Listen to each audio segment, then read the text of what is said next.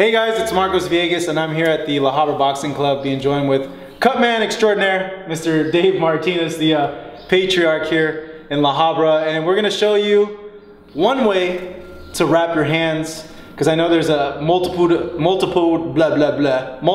of ways to wrap your hands. I can't even talk right now, Dave. This is terrible. I've had a long day. So Dave, there is many ways of wrapping hands, but this is your way. So we're going to go ahead and show our viewers your way of wrapping a fighter's hands and what's important to look out for when you're wrapping hands. Well, the important part is to get the metacarpals, make sure that they're tight enough, and so of course if you're going to break anything, it's usually the metacarpal or else up here in the knuckles. And then in the knuckle area, usually you have to be careful there, because those areas are more likely to be to cut. Usually you don't get hurt from the wrist, because if you tape it good and you tape around the wrist and the hand, you're less likely to injure the wrist, but you still have to support the wrist, okay? So let's start from, put your hands out, you kind of pull the fingers out, make sure it's a little bit up here, the wrist is up, and we'll start. What I like to do is to go away, clockwise, away from the inside and wrap on the outside. So what I'm doing is I'm wrapping outside. Make sure it's not too low, but almost about, let's say about 6 inches away from the wrist area here. I'm going around with your hand open. As you notice, the hand is open. I'm going about 2 or 3 times around the knuckles, back down, and then I go around the thumb. Notice, everything's on an open hand, with an open hand. What I do now is to make the padding.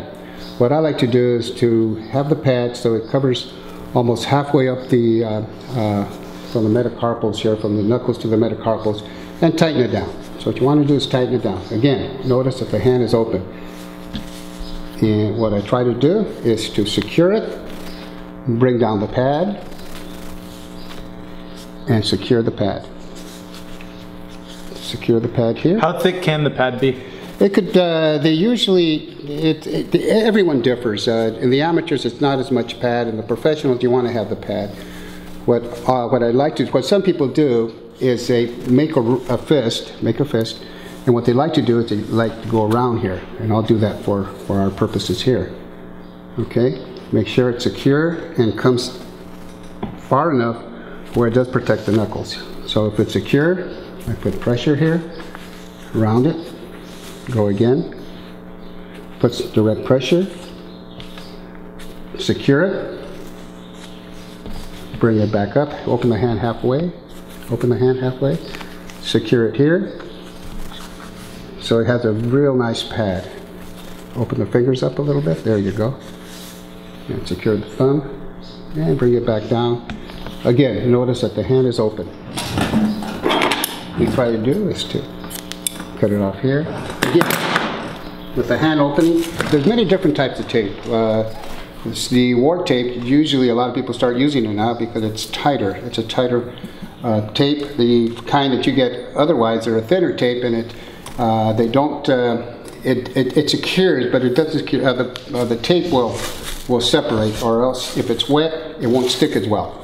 Again, I tape around the wrist as such.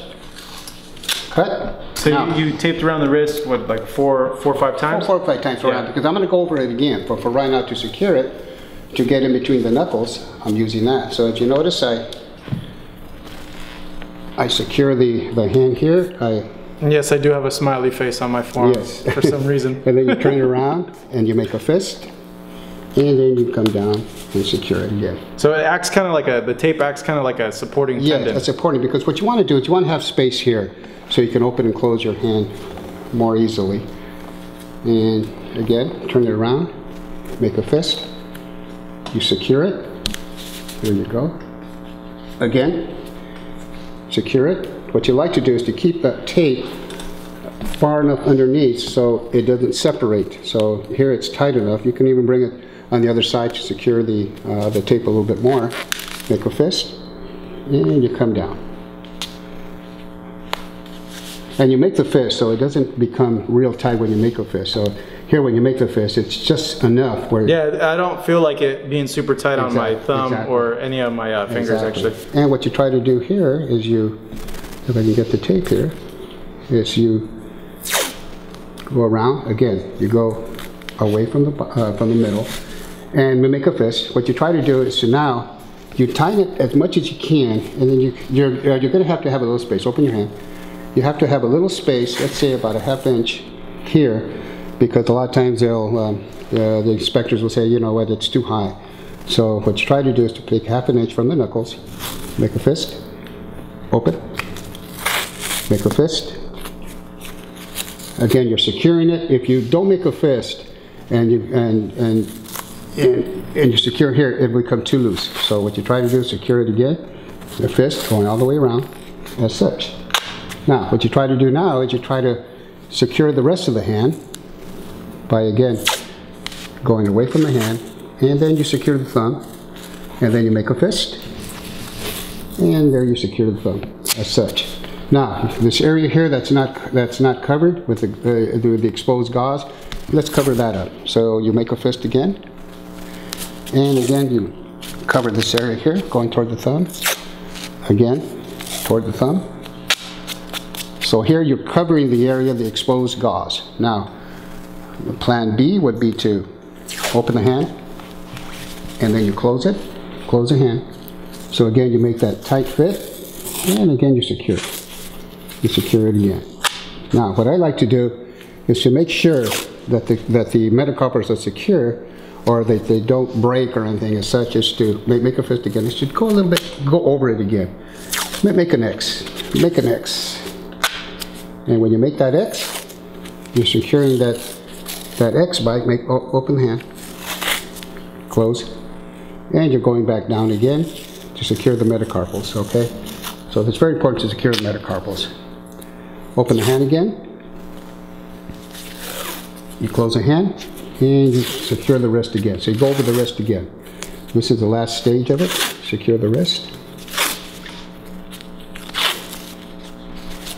And so, turn it around.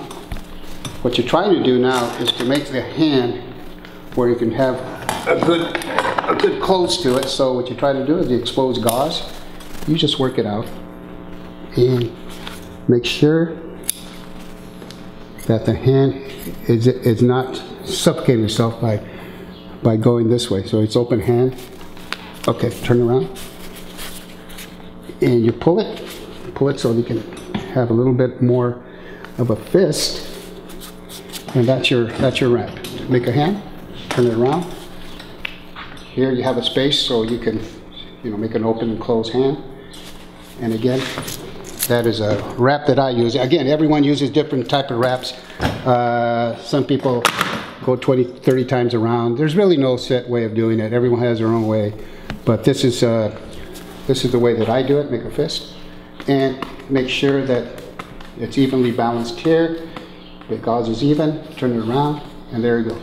That's I'm going to show you another way that some people do.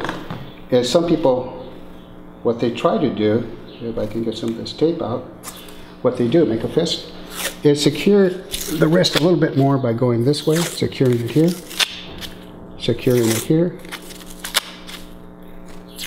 and securing it here, and then you cover it up again. It doesn't matter if it goes clockwise or counterclockwise, because you're just covering up the wrist, and there you go. So that's a little more secure when you do halfway, because you're trying not to get the circulation. It's very important to get good circulation. So I'm not really tying it here, but I'm really tying it on top, so the wrist is more secure as such. Okay, that's it. That's how you wrap your hand. The Dave Martinez special. Dave, thanks so much. Okay. I really appreciate it. Let me take it out.